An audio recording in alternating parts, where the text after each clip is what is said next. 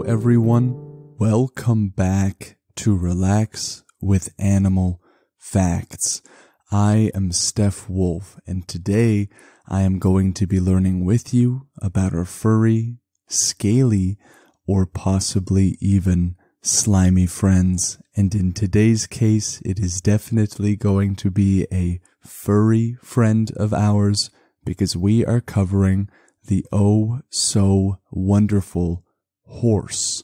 This is a very, very special listener episode dedicated to Rachel and to Rachel's entire class from Louisville, Kentucky. You guys rock, and they all wanted to know more about horses because of the famed Kentucky Derby that was happening when this episode was requested. For those of you that are unfamiliar, like I was prior to the suggestion of this animal, the Kentucky Derby is an annual horse race. And from what I understand, it is a big one and it looks pretty fun. Rachel's class from Kentucky loves to listen to the podcast when they are sort of winding down, maybe from having too much fun in the classroom. So thank you, Rachel. Thank you, Rachel's class. You are all going to have to give your teacher a big hug for being the coolest teacher ever to have your own podcast episode. I hope all of you enjoy it. And for those of you that want to request an animal, you can do so in 3 ways. You can send a message to the Instagram handle Relax with Animal Facts. You can go to relaxwithanimalfacts.com and click on the Animal Request tab. And lastly, you can always just email directly to relaxwithanimalfacts@gmail.com. All of them are great options, and I look forward to reading more of your cool suggestions. I got my facts from spca.bc.ca, thesprucepets.com, nationalgeographic.com, and of course from Etim Online for the name horse.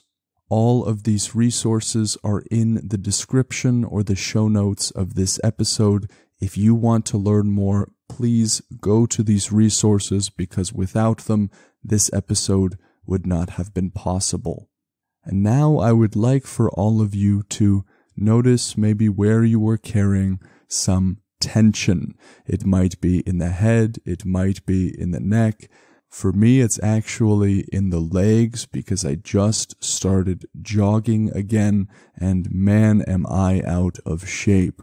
And I encourage all of you to try to be more like Jello and relax right alongside me as we go into this immersive experience with me, Steph Wolf, into the prairies and plains where the wild horse resides.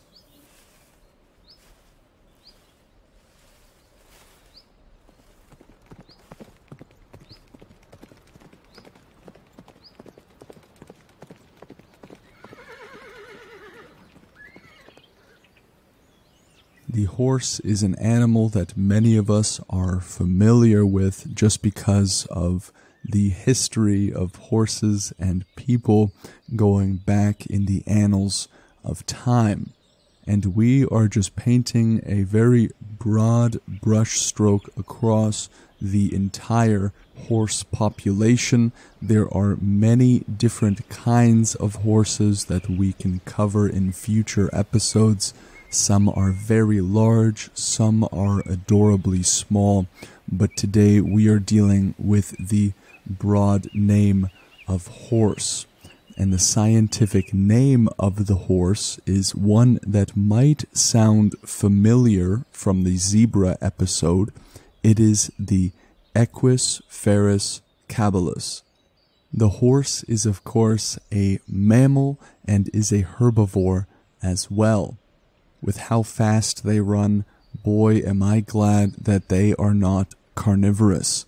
Now that distinction, mammal, we hear it thrown around a lot, but maybe it is a bit of an out there concept for you and you don't know exactly what a mammal is.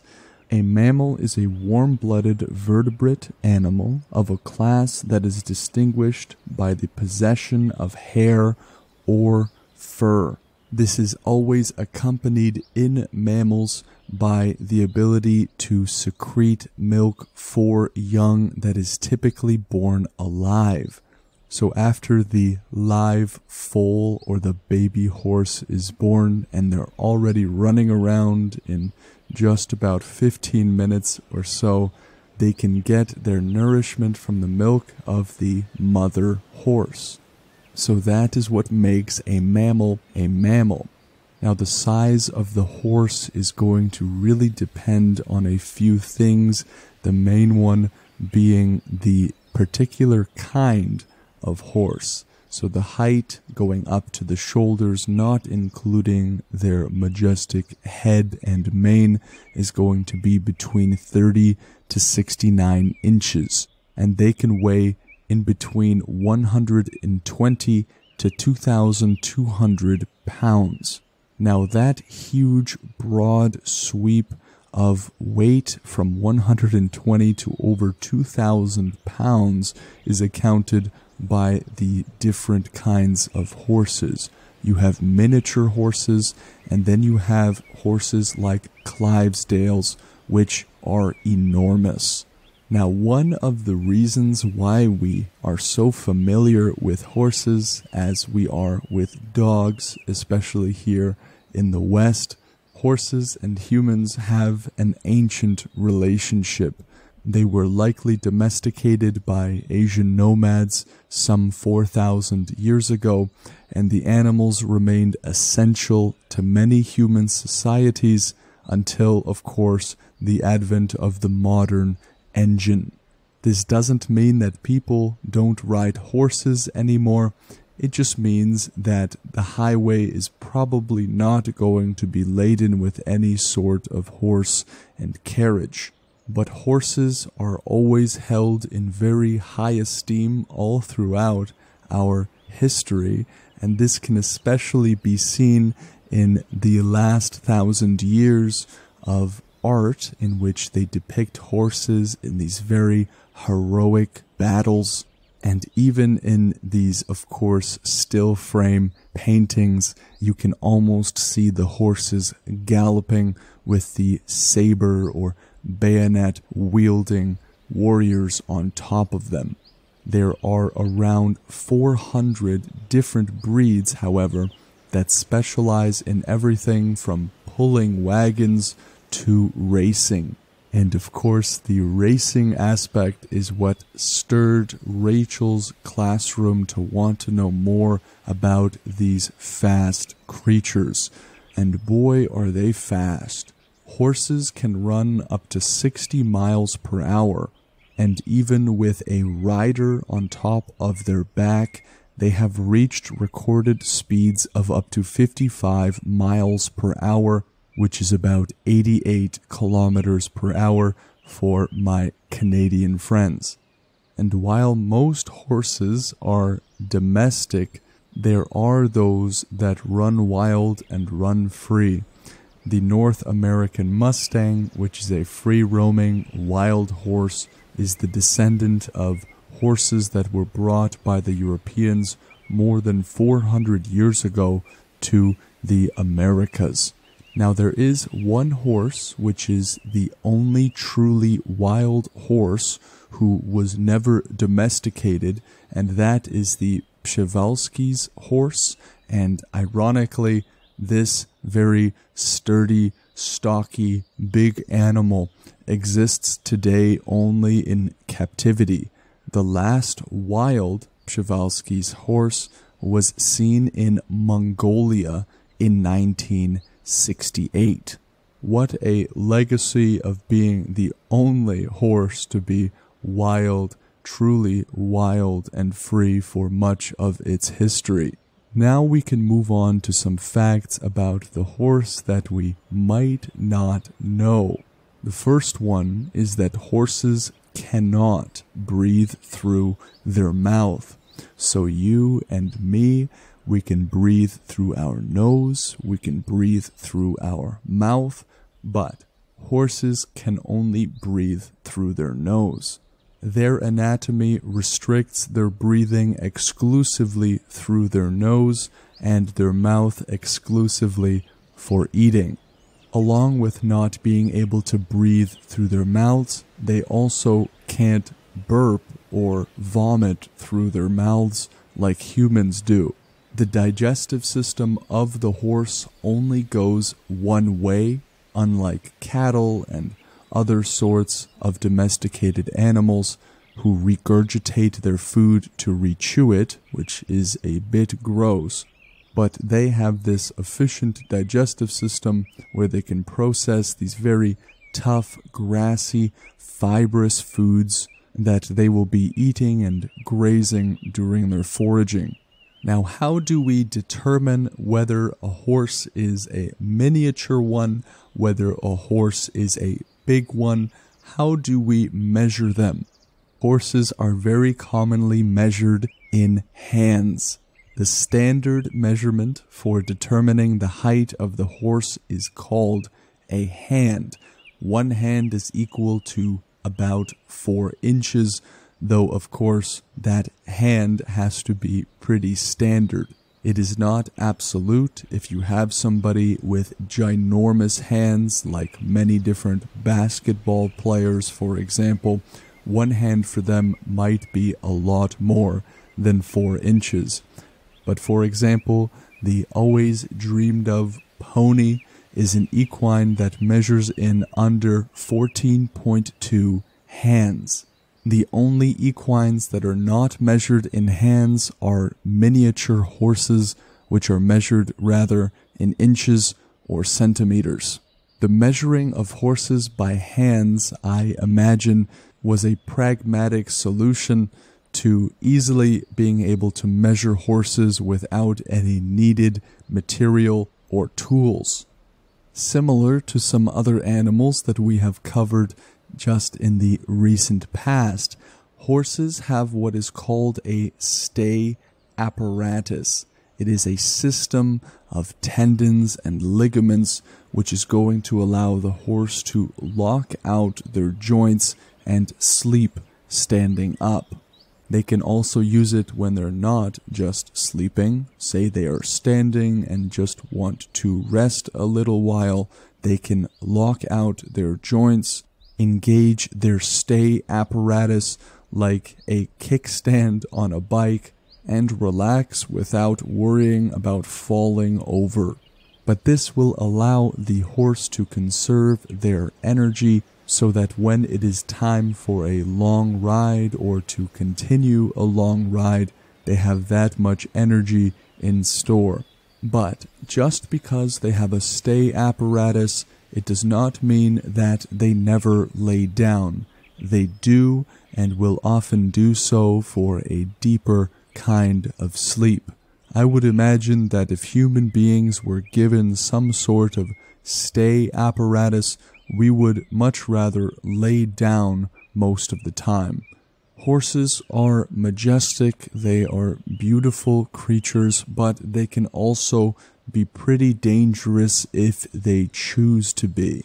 Horses have a lightning fast reflex to be able to kick in just 0.3 seconds, and with how fast they run, their musculature is seriously impressive, so that kick is not something you want to be on the receiving end of. Their reaction time is 0.3 seconds on average, while the average human reaction time is about 1.6 seconds.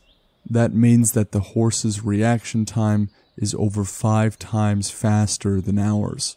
Now, of course, horses will only really kick when they are threatened with some sort of danger. Domesticated horses and racing horses, as far as I understand, are much more tame. But for those of you that might ride horses, I really look forward to your emails to help me better understand what that process is like. One thing that makes them very cool and also, I would suppose, great listeners is that they have 10 different muscles in their ears. This will allow them to rotate nearly 180 degrees, that is turning straight from north to south, and they can move their ears independently of one another. Just for context, human beings have only 3 muscles in their ears. So when we see a person moving their ears, we ooh and we ah, wow, how do you move your ears like that? But if they could move their ears 180 degrees, I'm pretty sure many of us would scream. The horse is turning out to be an incredibly impressive creature.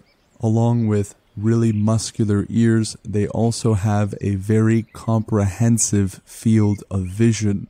It is nearly 360 degrees, but they do have 2 blind spots, one directly behind them and the other just in front below their giant nose. Because they have their eyes in that very particular position on the sides of their head, they can see a lot. But because of those blind spots, it means that they can't actually see the grass that they're grazing on or the carrot that you stick out right underneath their nose. Instead, they will use their very flappy, floppy, mobile lips that are very sensitive to different stimuli, as well as their whiskers and their sense of smell, to know what is in front of them and the fact that there is a carrot right underneath their nose. All of those senses are going to be playing a role in deciding what the horse is putting into its mouth. Of course, the horse will likely see the carrot before you put it underneath its nose, but if it were to just appear there, they can consult their other senses to be able to determine, I want to eat this. Apart from being incredibly quick and unique in their anatomy, they are also highly intelligent animals. One study even showed that horses had the ability to communicate their needs to their caretakers. They would communicate if they wanted a blanket on or off by touching certain symbols on a board. They can be taught just like dogs through positive reinforcement and clicker training. This intelligence, accompanied with their incredible speeds, is what made them such a versatile and felicitous animal for the battlefield and for those long, solitary treks in the prairies. I would think that just because an animal is really fast, that doesn't mean you would want to necessarily mount it. If you had an animal that was not intelligent at all, but could run up to 60 miles per hour, I'm not sure about you, but I do not want to be on the back of that thing. In addition to being very smart, they are also very social animals. This is a good thing because they would normally find safety in a herd and form strong social relationships with one another. As prey animals, meaning they can be subject to being preyed upon, being in large groups is a huge advantage, and if they were not social animals, this would make it a bit challenging for them. Horses have around 205 bones in their skeleton, but some Arabian horses will have fewer ribs and lumbar vertebra as well than is typically found in other breeds of horses. They will have 5 lumbar vertebrae rather than 6 and 17 pairs of ribs rather than 18. The amount of bones in a horse is actually very similar to the amount of bones in an adult person. Me and you have 206 bones in our skeletons, so the horse is just one shy of making the cut. And now let us go to the last fact of the episode, which is the name horse. Where does it come from and what does it mean? And sometimes etymologies are short and sweet, but for the horse, this is not the case. Because the etymology of this animal is very long and well documented, I am going to skip around to some important bits for us to get the most out of it. So the Old English horse, which is just H-O-R-S without the E, came from the Proto-Germanic word hars. It goes back to Norse words, Old Frisian words, Saxon words, Middle Dutch, Dutch, Old High German, and it all goes back to some of unknown origin. But some say it is connected to the root word kers, which is spelled K-E-R-S, which means to run, the source of the Latin word correre, which is to run as well. Some prefer the theory as to why we are using the word horse is because it is a loan word from an Iranian language known as Sarmatian and was also borrowed into Uralic. So there is some dispute as to the etymological origin of the word horse, but regardless, there is some rich history here. And the word horse was used at least since the 14th century of various appliances and devices which would suggest a horse, such as the sawhorse. And it's typically in reference to something that is being mounted upon, or something upon which something is mounted.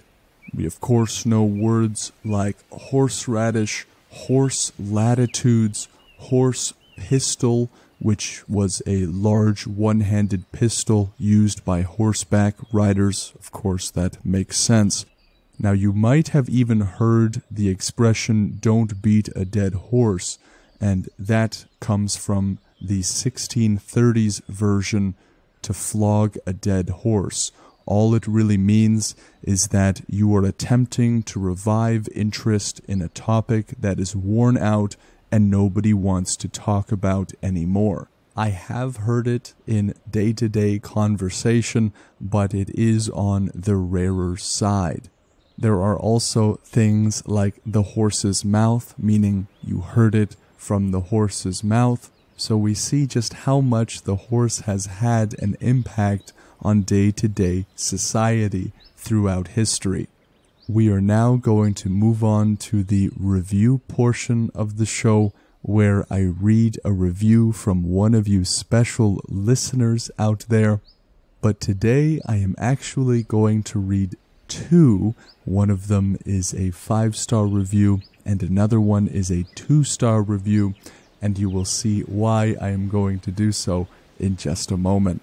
But we are going to start with the 5-star review coming from LPATND, who is writing from the United States of America, and LPATND writes, "I'm loving the show. Your voice is always so soothing." And then there are a plethora of emojis. "I'm from the United States. Can you please do an episode on the sawfish?" Thank you, LP, for that wonderful review of yours, and I can absolutely do an episode on the sawfish. That will definitely go on the list, and I will be sure to give you a big shout out on your future episode. I am also so glad that you enjoy the show as much as you do. Now, the second review is coming from the United States of America as well. Now, I cherish every bit of feedback and review, but the only reason I wouldn't include this review in a single episode is because there is not much that I can do about it. This is written by Michael Jackson's he via Apple Podcasts.